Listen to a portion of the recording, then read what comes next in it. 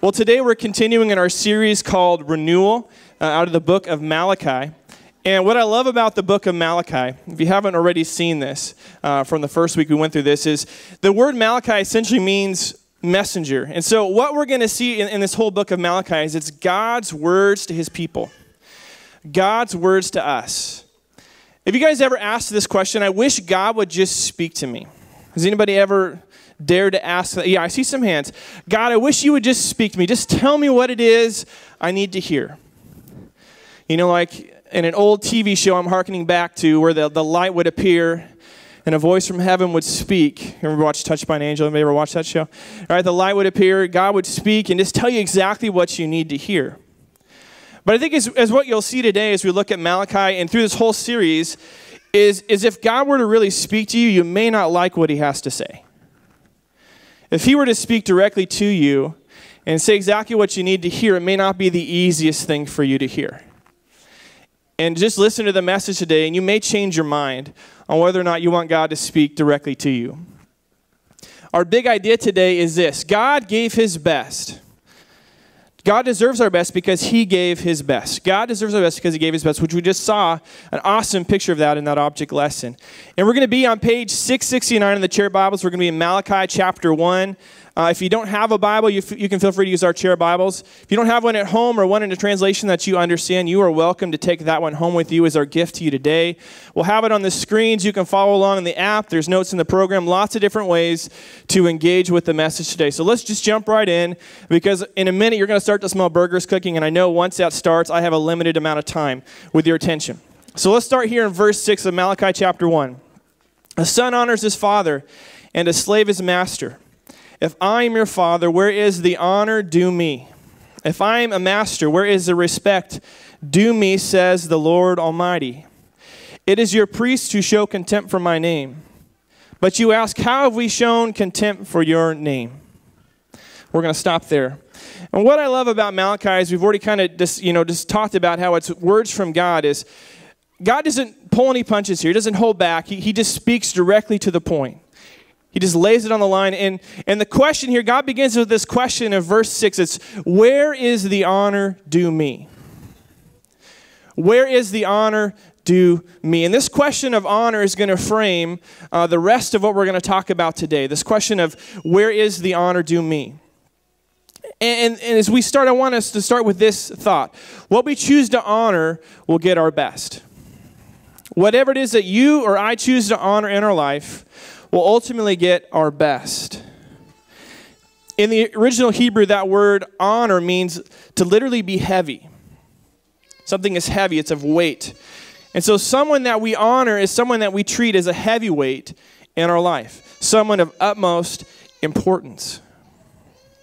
So the question for us as we walk through this is, what are we giving our best to? What are we giving our best to? What is it that we are honoring? Or another way we could say this is, what do we worship? What is getting our worship? What we view as most important, of greatest significance, will get our best. We'll receive our honor and our worship. And in 1 Corinthians 10:31, which is going to be the verse we're going to memorize this week, it says this: so whether you eat or drink or whatever you do it all for the glory of God. Whatever you do it all for the glory of God. So God answers this question of honor, where is the honor due me, by revealing that it's the priests who have been showing contempt for his name. It was the priests who were not honoring him in the way that they were sacrificing to him. When we don't honor someone, we're at best indifferent towards them, or at worst, contempt. And so I thought it'd be fun just for a second to talk about this word contempt. And for us to think about who are some of the people that we show contempt towards. And I don't want you to answer that. That's a rhetorical question, okay? Because they may be in the room. But who are some of those people that we show contempt towards? Anybody a sports fan?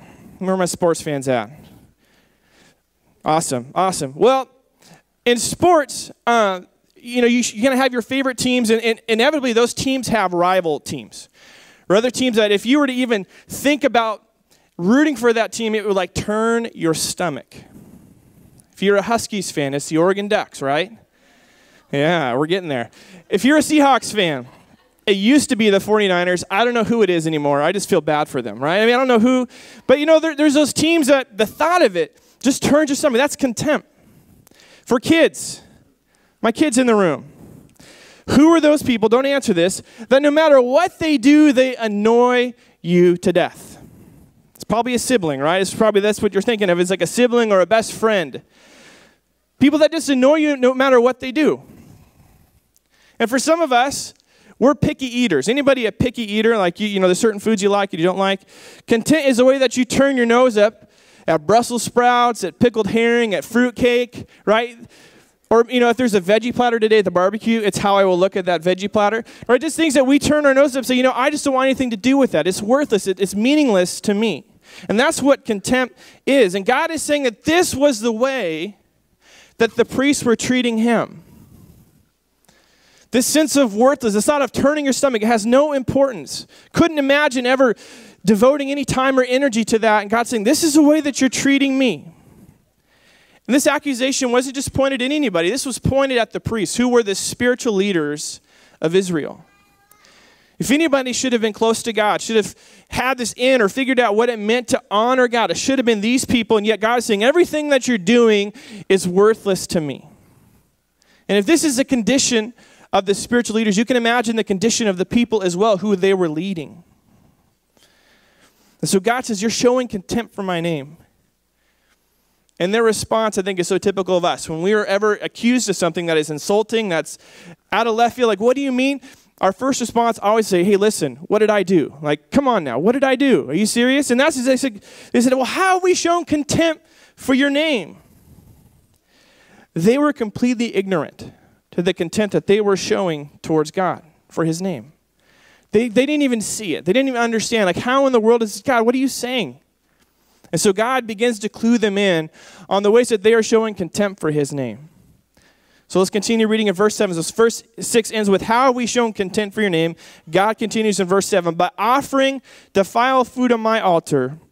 But you ask, how have we defiled you? By saying that the Lord's table is contemptible. When you offer blind animals for sacrifice, is that not wrong? When you sacrifice lame or diseased animals, is that not wrong? Try offering them to your governor. Would he be pleased with you? Would he accept you, says the Lord Almighty? Now plead with God to be gracious to us. With such offerings from your hands, will he accept you, says the Lord Almighty. So defiled sacrifices were sacrifices that were not right or ritually clean or acceptable as the law required. And the law was something God gave the Israelites as they left captivity in Egypt. And he brought them back to this mountain where he said, I'm going to define you as my people. And I'm going to lay out what it means to follow me. And he gave them clear guidelines of what it meant to worship him, to honor him. In fact, it says in Leviticus 22, which was part of the law that they were given, it says this, do not bring anything with defect because it will not be accepted on your behalf. Don't bring anything with a defect. It's not going to be accepted. God was very clear. This is what is required. This is what he wants from them, and yet they were offering him something less. By sacrificing these leftover offerings, they were revealing just how little they valued God. He wasn't worthy of the best they had to offer. He was given whatever was left, that which wasn't desirable to them. God was just given whatever was left at the end of the day. After they had taken what they wanted, here, God, here's what's left. If I have anything, I'll give it to you. And here's another thought. We honor best what we value most. Whatever it is that we honor best, we will value that the most. And just a few weeks ago, my wife and I celebrated our 11-year anniversary. And so we decided, like you would do for any anniversary, get dressed up, hire a babysitter, and go out to a nice dinner to celebrate and honor our marriage. Well, what if instead of taking my wife to a nice dinner, which I did, so just before I set this up, just know, took her to a nice dinner, I promise. I got pictures to prove it. What if I took her to the Costco food court? Which, hear me out, is a high-class dining experience in my opinion. Because not only do you get your meal, but you can walk around and get the multiple courses. Come on now, this is a multiple-course dinner.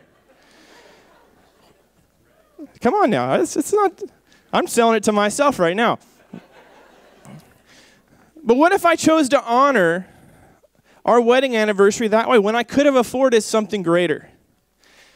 You know, if that's all you can afford, that's fine. But if I could have afforded something greater, but I said, no, I'm going to take you here instead. I'm going to offer the least common denominator, the $1.50 hot dog. What would that speak?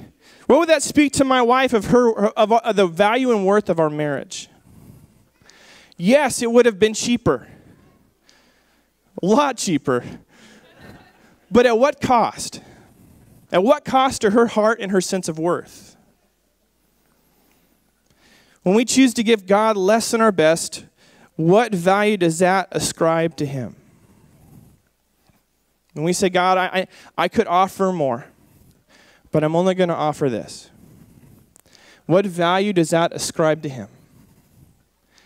And let's just kind of expand our view for a second here and just think about the people around us that know we follow Jesus, for those that follow Jesus.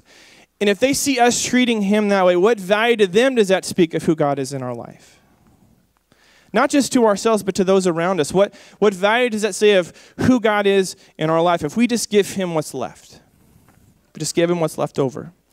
Proverbs 3:9 says this, honor the Lord with your wealth and with the first fruits of all you produce. I love the example that God gives in verse 8. He says, try giving this kind of offering to your governor. Would he accept that? And the answer to that rhetorical question is no, right? That's not going to fly. They see, and God's saying, yeah, you treat me this way. I mean, if we tried that, we would find ourselves in verse 9, which said, now plead with God to be gracious with us. Plead with the governor to be gracious with you. If that's the kind of offering you're going to give, you better plead for mercy and grace, because it is not your best. It is not what he requires of you. Let's keep reading in verse 10, because it's going to get better, I promise. Not really, but it's going to get better. Oh, that one of you would shut the temple doors, so that you would not light useless fires on my altar. I am not pleased with you, says the Lord Almighty, and I will accept no offering from your hands. So God has been asking question on top of question, and now we get to this place where he gives us direct command. Just stop. Just lock the doors. Because what you're doing doesn't mean anything. You're lighting useless fires. You're going through motions, but it doesn't mean anything. See, God just didn't want the sacrifice. He wasn't just about the rule. He wanted their hearts. It was about something much greater, something much deeper than just a sacrifice. In Isaiah 29:13, it says this, I got this on the screen. The Lord says, these people come near to me with their mouth and honor me with their lips, but their hearts are far from me. Their worship of me is based on merely human rules that they have been taught. This is another prophet speaking about the people of Israel, saying, listen, their lips and they honor me with what they say. They do the right things, but their heart is far from me. God is after something much greater than a sacrifice. He isn't interested in religion, rules for rules' sake. Every rule, every sacrifice was meant for us to see how broken we are without him. To bring us to a place where we recognize just how much we need God. To bring us into right relationship with him, not right religion with him. You see, at the base level, when we talk about honor and not honoring God, honor is a heart issue. The very base level, the issue of honor is the issue of our hearts. God wants our best because he wants our hearts. He knows that our honor, our worship is tied to our hearts, and he is longing for our hearts to be close to him. And so for those kids in the room, where are my kids at again? Stick with me, I'm almost done. Come on now, all right. Have you ever had to apologize for something that you didn't think you did wrong? Is anybody, kids, okay, yes. I love their honesty. Right? Sometimes your parents ask you to apologize for something you didn't feel was wrong. And they say, you need to apologize for that. Why? Because it's not just about the apology. It's about your view of others and your heart for God. It's about your heart.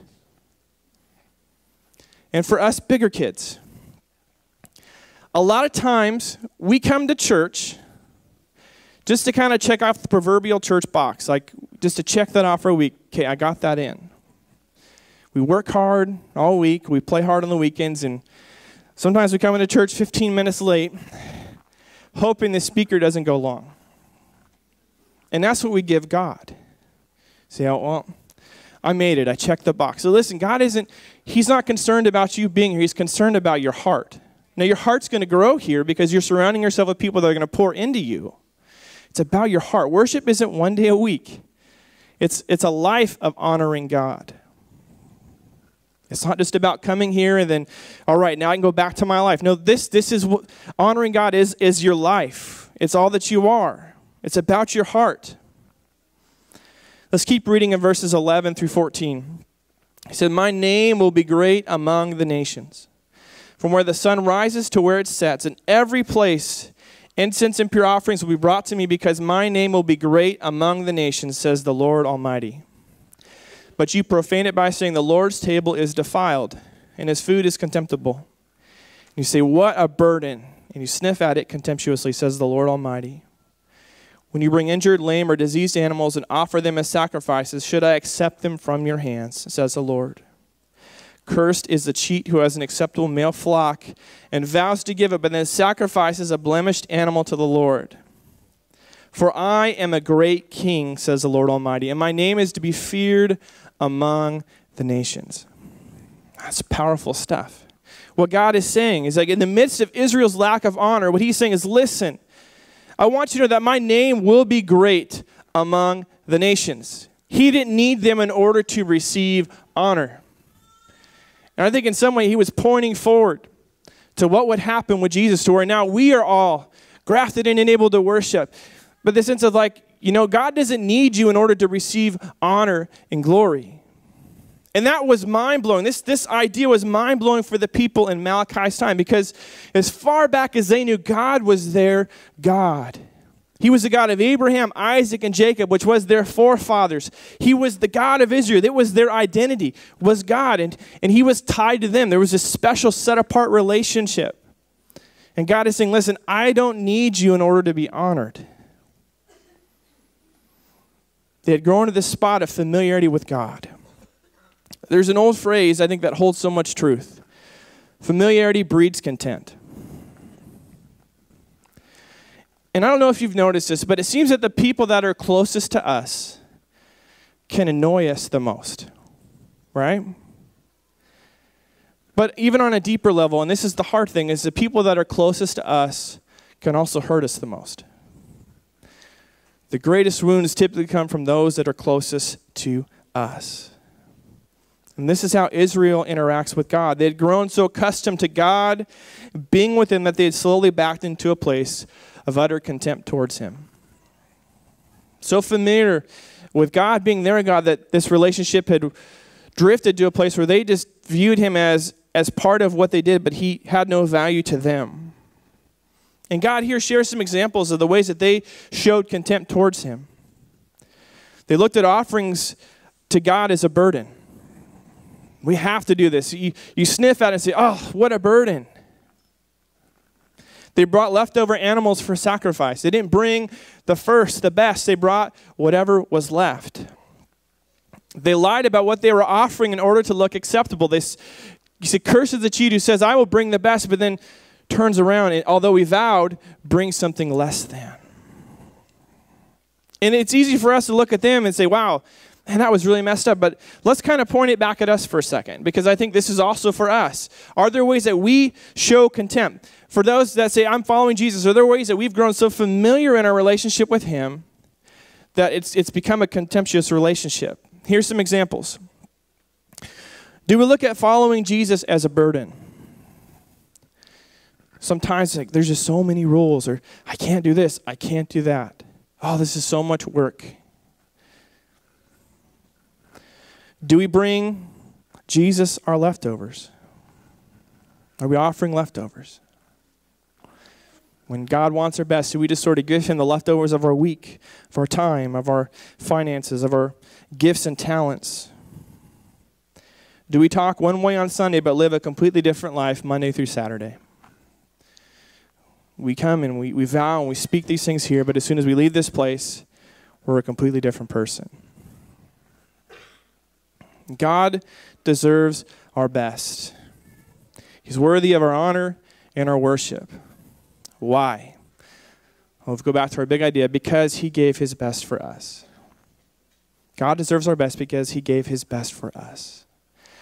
And I know sometimes we hear that phrase, it's easy to think of it like this. Like, because God did all these things for me, I have to now somehow try to earn back what he has offered to me. I have to give him my best, and hopefully my best is good enough to deserve what he did for me. The sense of like, I have to work hard, I have to be a good person, I have to do these right things, and if I check enough boxes, if I do enough, if I give enough in the offering, maybe somehow I can be worthy of what Jesus did for me. I can earn that.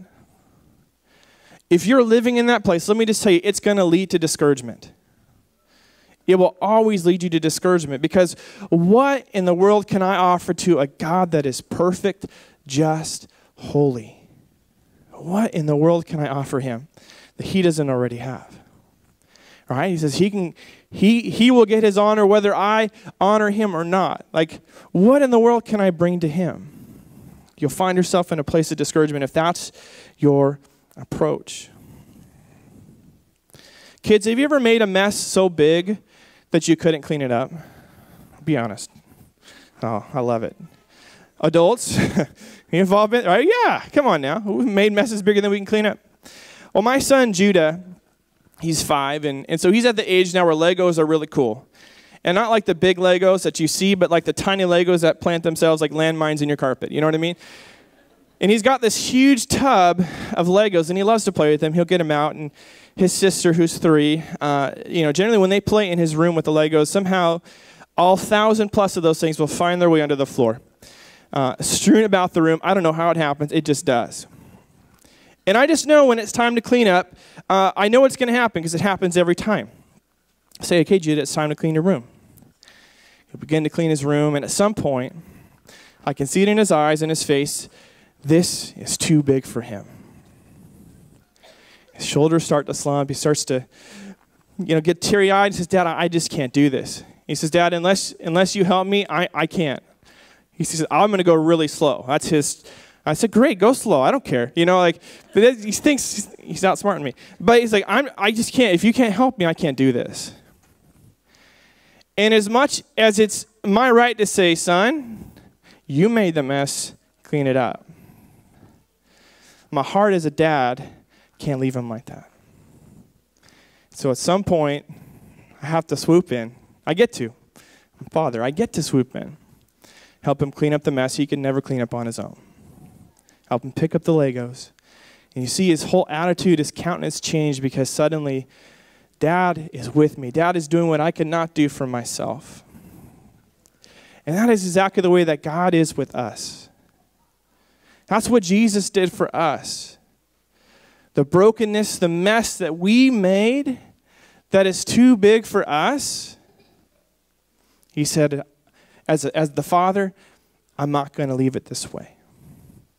And he came in. Jesus came to do what we could never do for ourselves and rescue us from our brokenness, rescue us from our sin.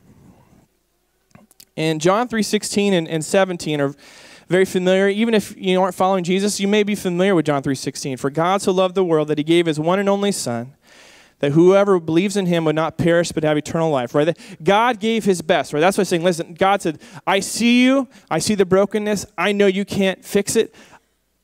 I'm giving my best for you. I love verse 16, but I love verse 17. I think it's just as powerful. It says, for God did not send his Son into the world to condemn the world, but to save the world through him.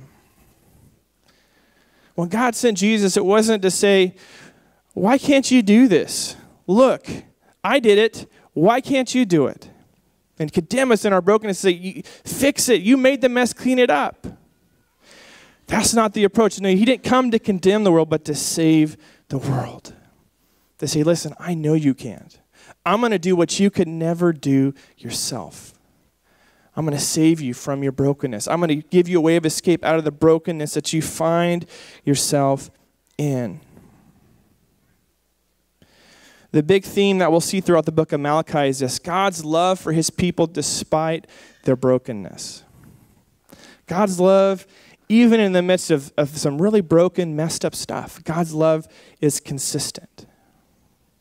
And so the big idea, when we say God gave his best, so we should give our best, what we really mean is this: because God gave his best for us, he gave us Jesus, he is worthy of our honor, of our worship, of our best. It's not something we earn, but it's something we worship. It's something we say, God, thank you.